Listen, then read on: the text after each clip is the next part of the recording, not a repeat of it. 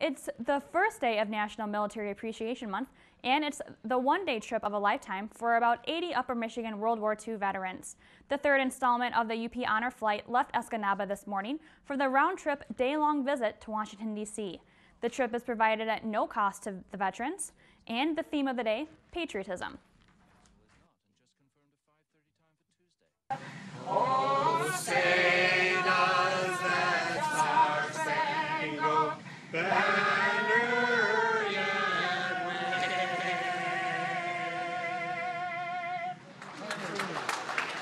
Thank you.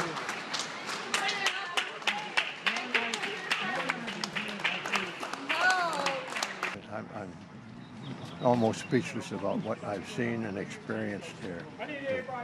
It's amazing.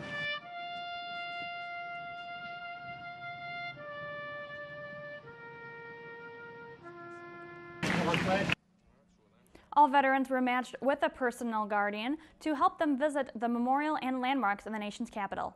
The group is expected to return to the Delta County Airport later tonight to a welcome home reception that starts at 7 o'clock. The trip is being chronicled by ABC 10 News reporter Rick Tarsitano.